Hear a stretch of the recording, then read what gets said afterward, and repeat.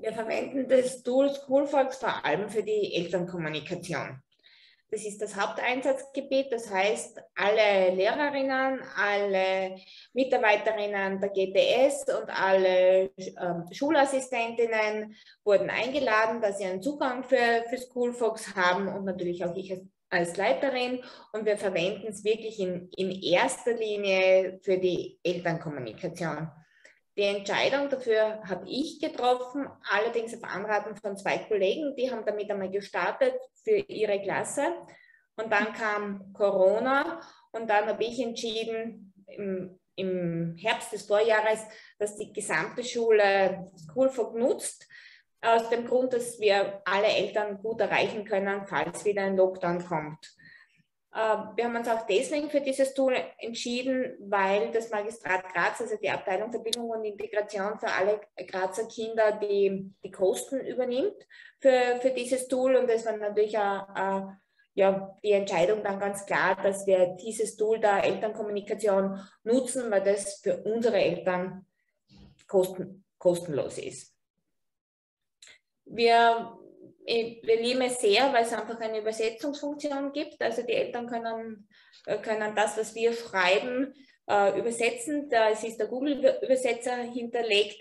Da ist natürlich, hat er seine Schwächen, aber wir schauen, dass wir bei den Nachrichten das in einfacher Sprache machen, dass wir kurze, klare Sätze verwenden, damit einfach die Übersetzung funktioniert. Also komplexe Gespräche würden wir darüber nicht machen, aber der Unterricht endet früher, es entfällt irgendein Unterricht oder bitte Milchgeld bezahlen, das funktioniert gut. Wie gesagt, wir verwenden kurze, einfache Sätze, weil wir einfach die Schwächen vom Google übersetzen können. Also der Vorteil ist, die Eltern können auch in ihrer Erstsprache eingeben und wir können zurück übersetzen. Also es ist wirklich ein gutes Tool und es funktioniert sogar bei Eltern, die Analphabeten sind, weil die können nämlich den Text dann in den Google Translator eingeben und der hat auch eine Vorlesefunktion. Also wir erreichen damit sogar Eltern, die Analphabeten sind. Ja. Was wir weiter noch nutzen, wir laden zum Beispiel Dateien oder vor allem in der Zeit des Lockdowns haben wir immer wieder Lernvideos hochgeladen auf den Fox Drive-Ordner, haben den Kindern freigestellt. Videounterricht ist auch passiert, also vor allem in der 3. und 4. Schulstufe wurde ganz, ganz viel auch mit den Kindern dann online besprochen und wurde ihnen viel beigebracht. Für den Videounterricht war es notwendig, dass man noch ein zusätzliches App aufs Handy runtergeladen hat, so ein Ordner. Ich habe jetzt vergessen, wie der heißt, und das hat deswegen gut funktioniert, hat mir die Kollegen gesagt, weil wir uns gut auf den Lockdown vorbereiten konnten. Das heißt, die Lehrerinnen haben vor dem Lockdown alle Kinder auf das eingeschult.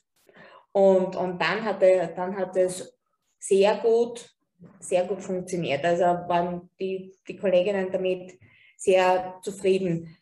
Was bei SchoolFox am Anfang ein bisschen schwierig ist, die Eltern müssen sich die App aufs Handy herunterladen und damit es funktioniert, braucht es am Anfang schon die Geduld der Lehrerinnen, die Eltern oft beim Einrichten von den Handys unterstützen. Das heißt, meine Kolleginnen kennen sich jetzt bei fast allen gängigen Handys aus und wissen, wie man SchoolFox auf diesen Handys einrichtet.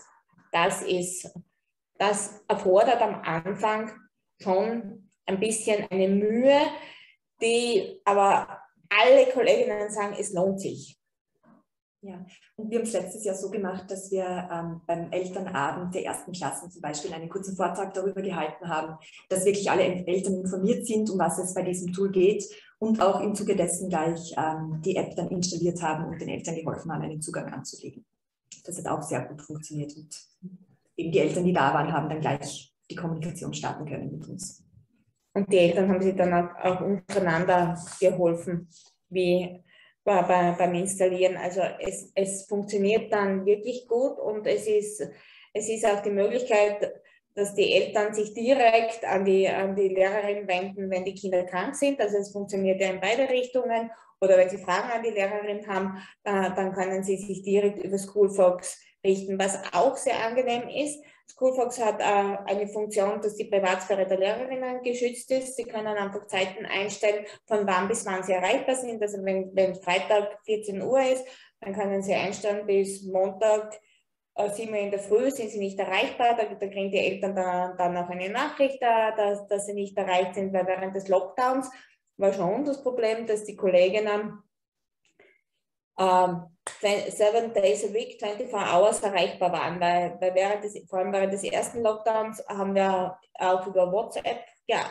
gearbeitet, was das Ministerium in dieser Zeit ja erlaubt hat, aber das kann man dann einfach nicht so gut einstellen. Und SchoolFox, erstens einmal sehen die Eltern die Privatnummer der Lehrerinnen, das ist die Privatsphäre einfach gut gewahrt. Und für mich als Leiterin ist es auch wirklich gut zu wissen, dass die Lehrerinnen einfach abschalten können oder jeden Tag sagen, so ab 18, 19 Uhr bin ich für die Eltern einfach nicht mehr erreichbar und dann, ich starte es wieder um 6:30 Uhr oder 7 Uhr in der Früh und habe in der Nacht wirklich meine Ruhe. Das ist schon eine gute, wichtige Funktion von SchoolFox, die mir als Leiterin einfach für meine Kolleginnen sehr wichtig ist. Ja.